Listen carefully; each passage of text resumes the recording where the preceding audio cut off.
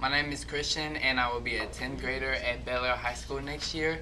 This is my final project. It's my finished wind turbine, and so what I've worked on since my milestone video are the diodes and how this circuit. And what this is that the wind turbine produces an alternating current, and it causes the light bulb to blink a lot, but I didn't really want that, so I tried to make things that made it a DC current. And what these do, they direct the flow of electrons and prevent them from going negative.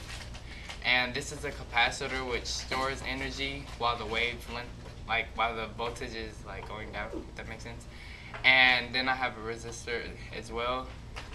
And so basically it just spins and it produces a light, and it doesn't not blink.